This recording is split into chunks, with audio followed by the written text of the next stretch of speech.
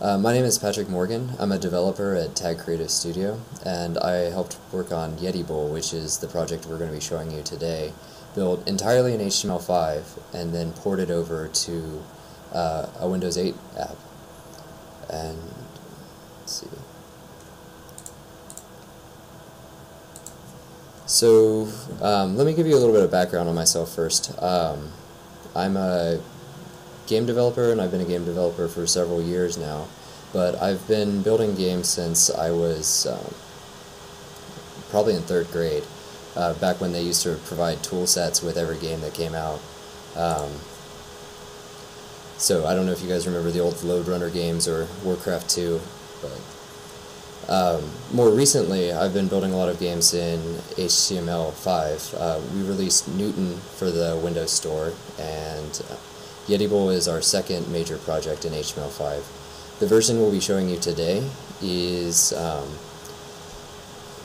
much more basic version than what we eventually built it into, but it shows you a lot of the systems that you can build in HTML5 and what you can expect from the earlier stages of the project. So let me show you the game first, actually.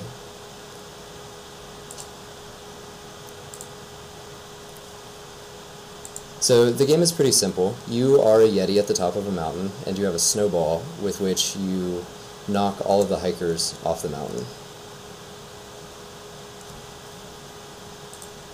This is all built in HTML5, and I'm running it in the browser right now.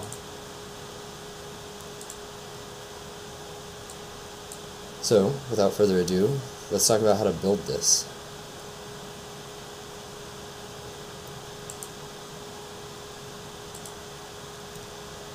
Today we're going to talk about how to build a game starting from scratch. So we take HTML5, which is extremely flexible, and use both the document object model for building out the UI and the game system, as well as sort of an MVC pattern to build out the actual game engine behind it. We'll set up the basic objects we need for the game structure in JavaScript, and then we'll start drawing them on the HTML5 canvas element.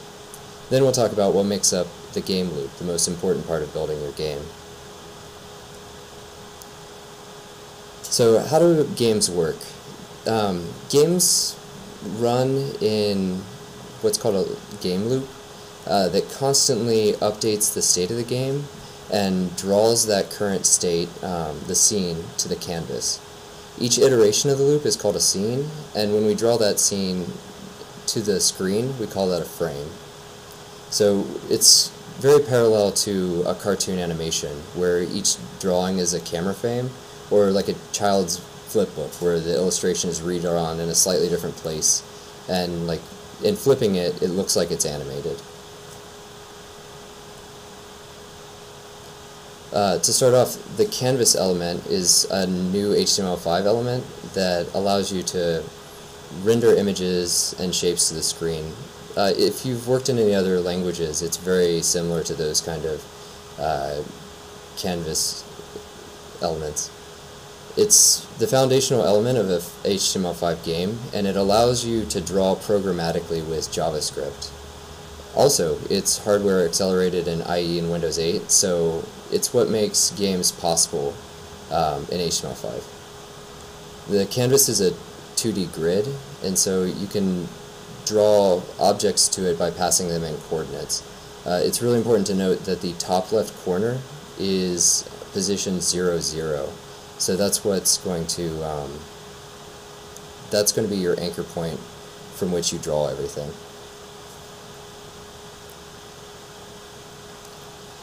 Games are built generally out of a very basic page structure, so you're not going to be spending too much time building it in the DOM. For Yeti, we use a overarching container element, and that's scaled at runtime to give it proper aspect ratio as well as letterboxing. Inside the container element is the game canvas, and the width and height of the game canvas are set to the viewport size. That way, as the container scales, the game canvas scales with it. At the bottom of the screen is the snowball button, And that's just a simple button or div element that gets click events and then passes those on-click events into the game logic. And that's also scaled with a CSS style. So in our system, game objects are either drawn by the canvas or the DOM. Items that are static, such as the sky background, we draw only once in the DOM for better performance, and anything that changes, like the Yeti or the mountain or the hikers, those are drawn on the canvas itself.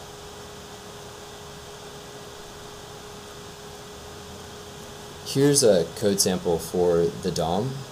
The parent element of everything is the container, and then inside of that is the canvas, which we give a static width and height, and the snowball button, which we pass an on-click event through.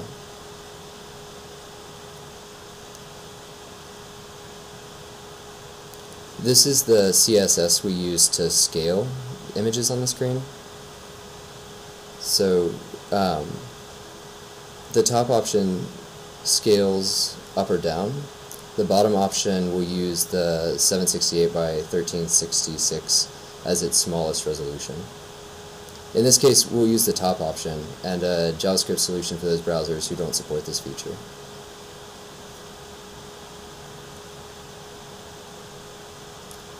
So all systems in our games have an initialize, update, and draw method. The JavaScript construction can be broken down into these three, and we'll get a lot more into this later in this deck and the second deck, but it's key to point out that JavaScript loops through the logic and determines what is drawn on each screen of the frame. So the first part is initializing. When we initialize every game object, we load it into memory and grab whatever media, sounds, images are associated with it. And it's important to do this early so that you're not allocating memory while the game is actually running, because it's an extremely performance-intensive task. Once the object is initialized, we sorry about that.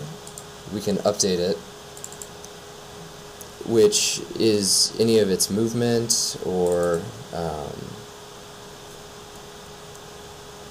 one second, I'm going to get back to that slide. Any of its movement, collision data, any kind of changes to that entity. And then the draw section is where we actually take the media image and render it to the canvas element.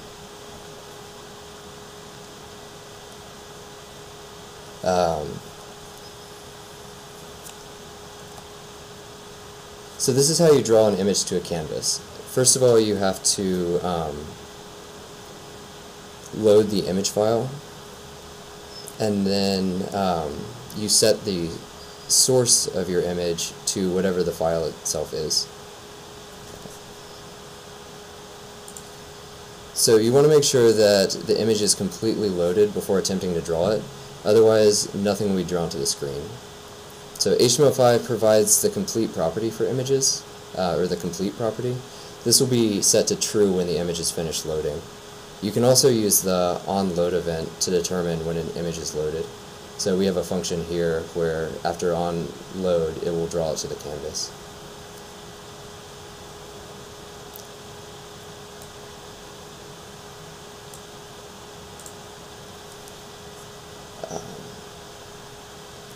So now that you have an image to draw, we need to draw it to the canvas. First we have to get the context property of the canvas, and the properties of context determine how objects are drawn to the canvas and provides methods to draw images and shapes to the canvas. There's no 3D context yet for the canvas tag. Everything is drawn in the same 2D context. So in this case we point a reference to it because we are going to use it a lot.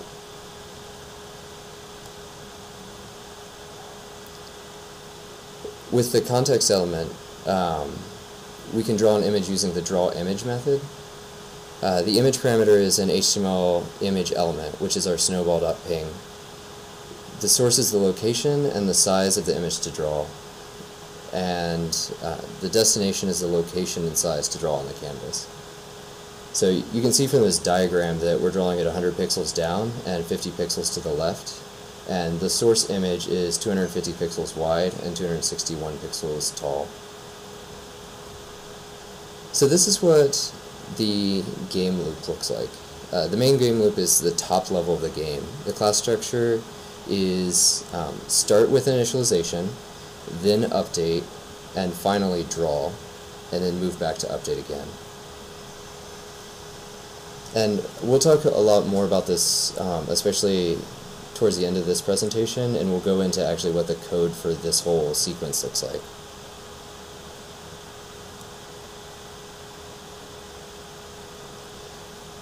Usually, the games I've worked in, the way every tick updates, or the tick is kind of the time between each frame.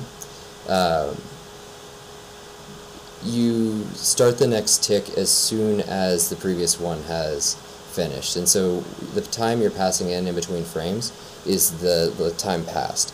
However, with HTML5 games, we find that it's best to use a set interval. So instead of just firing it off as soon as you're done with the previous, set an interval between each frame and then wait until that interval is passed. This means that you get a very reliable spacing between each, and it also means that since your update is separated from your draw call, you can draw faster than you update. So you might run an update loop only once every 3 draws, and so you might end up drawing at 60 frames per second even though your game logic is only updating 20 frames per second.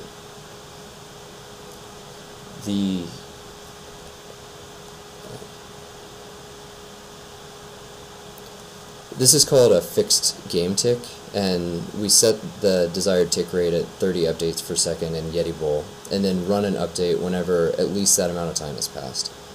So if enough time has passed where we need to do more than one update to catch up, we skip doing a draw to save time. This allows updates to catch up by skipping draw frames, and less updates are needed. It allows more consistent behavior overall.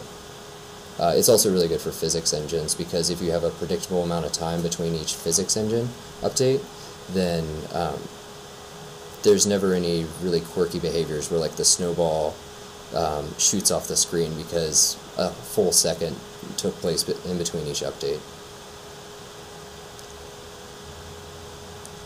Since after the update logic, our game is now at the current time, the draw logic simply requests a frame to be drawn using the request animation frame API.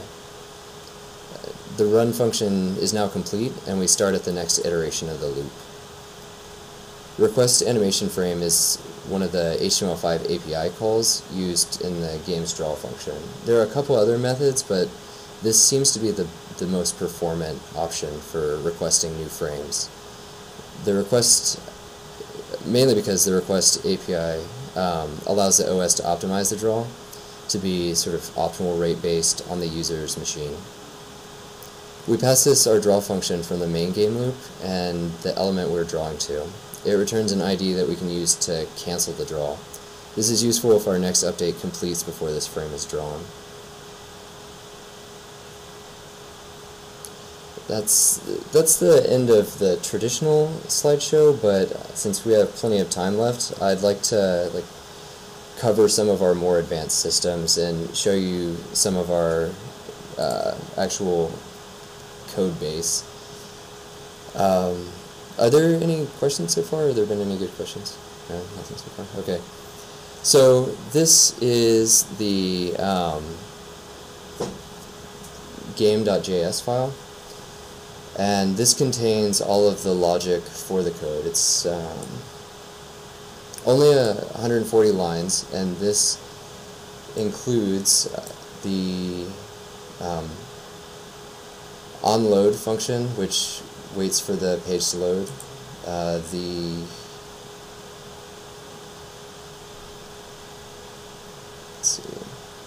Here it is. Here's the main game loop. So the first part of this is the init function, and this sets up the canvas element, the canvas context, and the game tick, as well as the snowball entity and the mountain entity.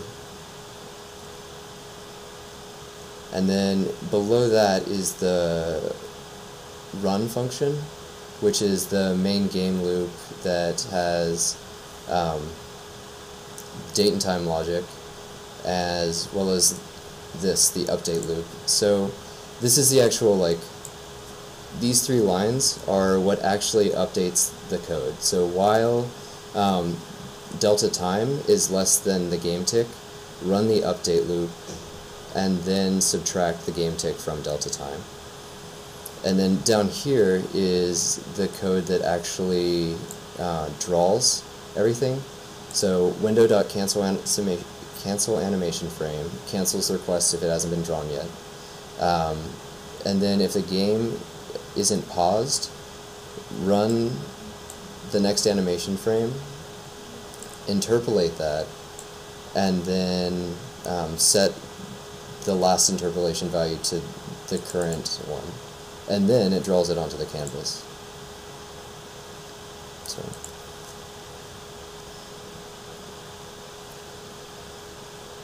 this is what the actual DOM looks like. Oh, by the way, you can actually download all of the source code for this on Microsoft's website. So you can kind of go through each stage, because this is a 4-section presentation. You can go through each of the stages and look at how the code progresses as we add new systems to it.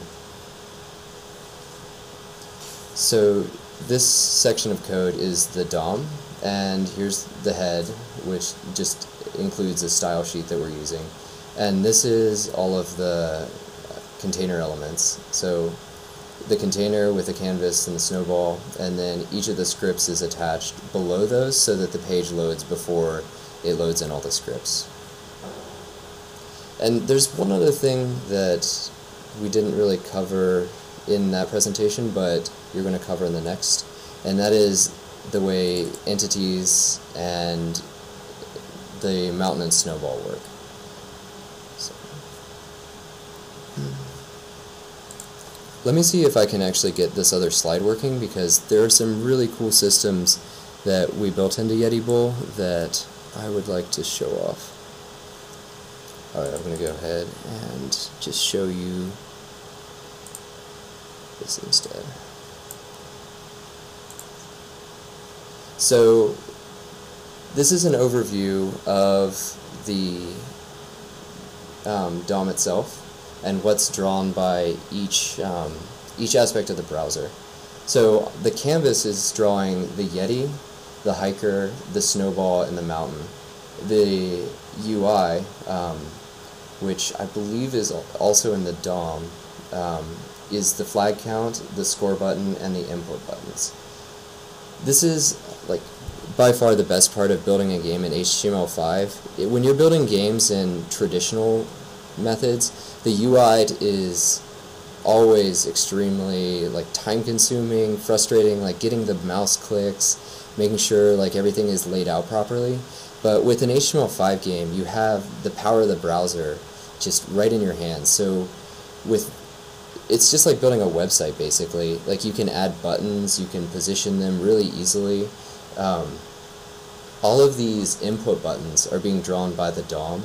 The arrows and the snowball have different states built into them. So you've got like the hover events and the on-click events. It is by far my favorite part of game development in HTML5. And finally, the sky is drawn as a part of the background of the website. So like, you could set the body image to the background of your game if it's not updated very frequently.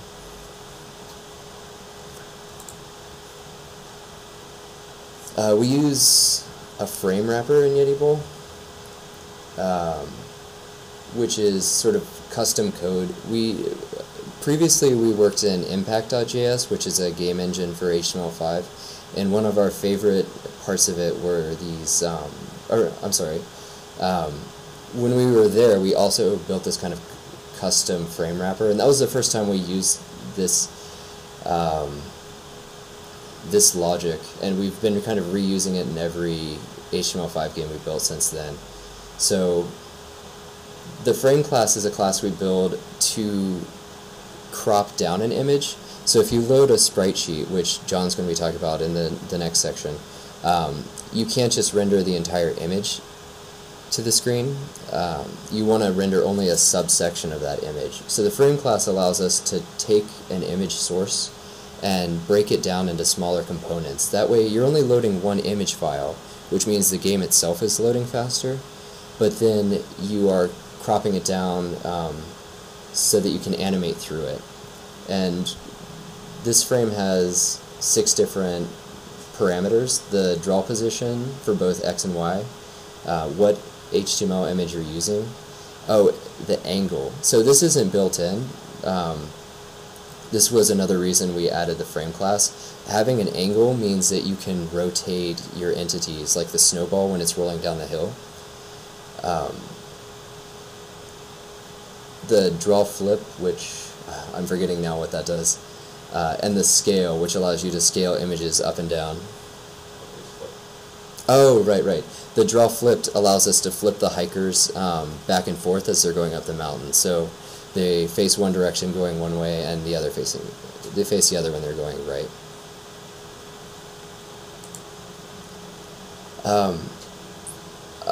Another thing that's like not just a component of HTML5 games, but all games in general, is state machines.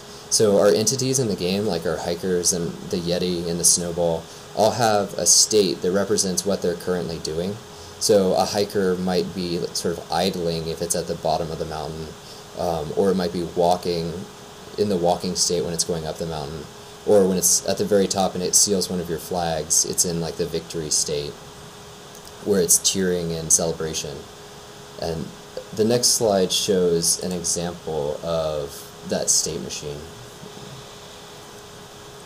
So we switch between a loading state, a normal state, the struck state when the hiker is hit by the snowball, and a win and game over state. So I think both of those, the win and game over states, are both the celebration states. And notice that during the update's pretty short, and the switch statement hands off to another function. So like if it's loading, it gets handed off to the loading function. And this means that like your update loops are really clean, and all of your logic is handled in another method within your class. So that's the state machine for the hiker. And state machines are just integral for game entities, especially the player. Like your player can have a really complex state machine, because like it might be jumping, running, attacking, dodging, sliding. Like you can do everything with the state machine, really. The last like major thing is interpolation. So this, so in a normal situation where you have a game update loop that just fires off as soon as you get them, you don't have to worry about interpolation. We use interpolation in our HTML5 games because it means that we can do the fixed intervals in the game engine. So what interpolation does is, in between each update loop, the draw code figures out how far in between the drawing should be. So if your hiker in one frame is at position 100 and the next frame is at position 200, in between there it puts it at 150. And that way it can kind of move things around the screen naturally without running the update code.